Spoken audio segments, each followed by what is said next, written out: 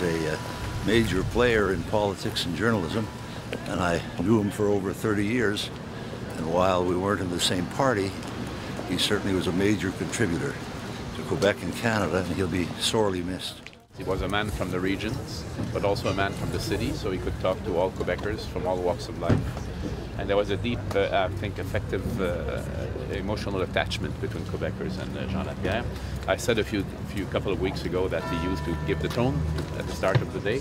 He also, we always listened very carefully to what he was saying in the morning, not only because he was setting the tone, but also sometimes, of course, he was also criticizing governments across time quite severely, but also giving some advice. Our heart goes out to a family suffering an extraordinarily devastating loss. It's unimaginable to think about what actually happened and that loss.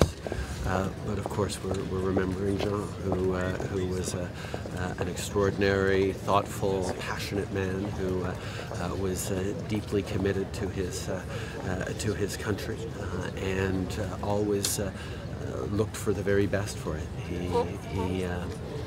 He had an incredible knack to both understand and engage at the highest political levels while never forgetting what regular people thought and how regular people intervened and thought about what politicians were doing, and that skill is one we are going to miss for a very long time.